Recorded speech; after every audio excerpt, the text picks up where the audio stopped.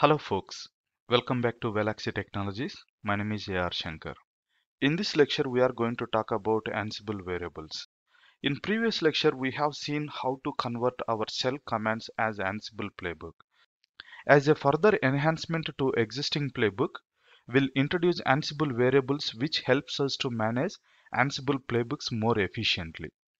To demonstrate variables, we are using same playbook which was written in the previous lecture to install Tomcat server. Before jumping into our practical session, if you haven't subscribed to our YouTube channel, please subscribe to it and go through with our previous lecture which talks about how to convert shell commands as Ansible playbook. Addition to this, I have created an Udemy course to help you to understand the Devops project. So far 1900 plus people enrolled, 322 people given average rating of 4.5. You can check it out if you are interested. Now come back to our topic. There are various ways to pass variables to your Ansible playbook. It could be defined within the Ansible playbook itself, passing from external files, passing from host inventory, or using group vars or host vars. If you need more information about this, I would request you to go through with the Ansible official document to understand more about variables. Now jump into our Ansible server and continue with the same playbook which we used in the previous lecture. So I am on my Ansible server and Tomcat setup.yml is the playbook which we have written in the previous lecture. To use variables, we need to edit this file. Let me open in the VI mode. Let's go to starting of the file. I mean to say header. Usually variables, you can keep it under vars. Let me take a first variable value as a Tomcat URL. Tomcat URL. So what it is, I want to specify Tomcat URL here so that I don't need to specify over here. Whenever I want to change something, I will come and change in the header section itself. For that, I'm copying this URL and keeping it over here. Now, here I no need to use URL itself. I will replace this one with my variable name. URL, our variable name is Tomcat minus URL. This is our variable, right? But whenever you specify variable, it must be under flower braces. This is how you need to specify variable. In case your variable is at the starting of the line, then you must keep it under double quotes. Otherwise, it throws an error. Similar way, we can use one more variable, that is for under SRC we are using Apache Tomcat and version. I don't want to keep it as a hard coded. For that one, I'm going to use one more variable. I will name it as a Tomcat package. I'm just giving it Tomcat package as my variable name. I will just specify till here, and here I can replace this one with variable tar.gr should be there. I'm removing this, and here my URL name is Tomcat package, right? Okay, this is my variable name. As I said, variable, if you are specifying, it should be in the flower brackets. And here we may or may not specify braces.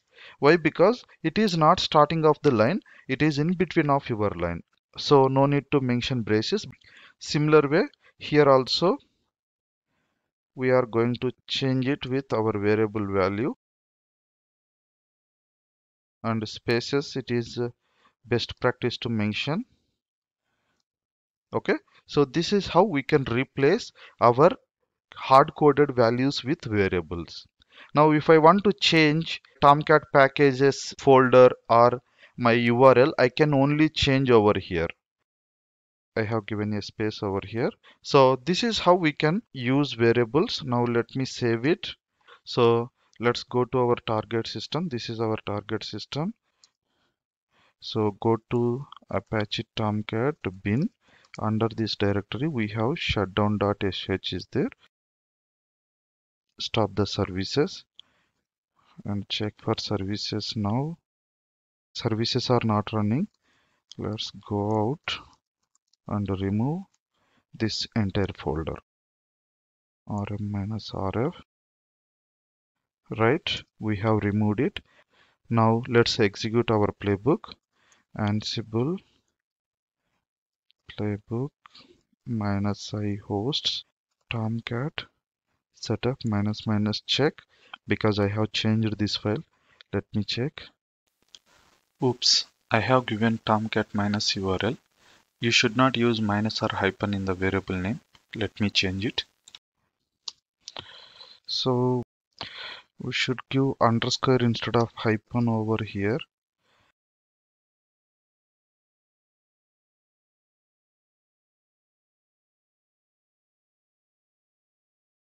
So we have replaced the hyphen with underscore.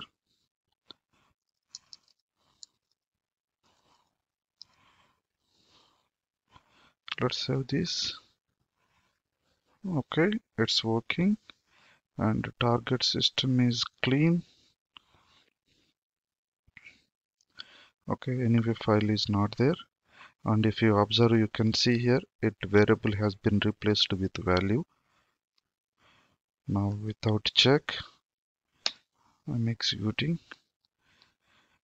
So let it run. Meantime, if I check this, it is not working. Okay, downloaded. Yes, extracted as well. Yes, services also running. And let's access our Tomcat server. Right? This is how we can use variables in the Ansible playbook, but you don't want to use variables within the Ansible playbook. You can use Ansible variables in a different formats. Even we can specify variables outside of our playbook as well. Assume that let's create a tomcat underscore vars. I will keep these two variables over here. Right? So I will just mention these variables over here. Save the file. Now in playbook, instead of specifying variables over here, I will remove this one and replace this as a vars underscore files, and I can specify the file name. What is our file name? Minus tomcat underscore vars, right? Now also it will do the same thing. Tomcat underscore, sorry, tomcat setup and tomcat underscore vars. Now let's do the installation one more time. Before that, let's stop it. Apache tomcat bin shutdown.sh. I have stopped tomcat services. Yes. Now remove the Apache packages. Nothing is there. This time I'm going to execute playbook one more time. Before executing, I will check it out.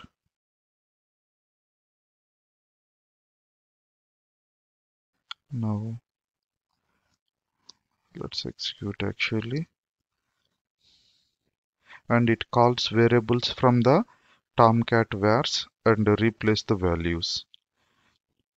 Let's see.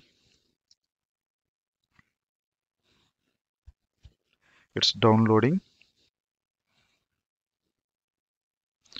Alright, it has done, and this time also if I see tomcat is there and services, if I check, it's running, and again I can able to access my website. Right?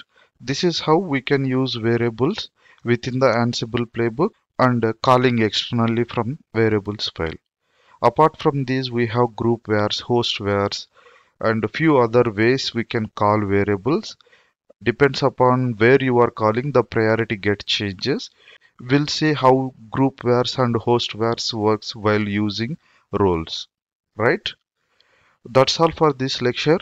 Hope you got a basic idea of variables. There is lot you can do with variables, but I will teach what is the best practice and how we use variables in the real world when we are talking about roles. Thanks for watching this video. In next video we are going to see notify and handlers. Thank you. If you haven't subscribed yet, please subscribe to our channel. See you in the next video.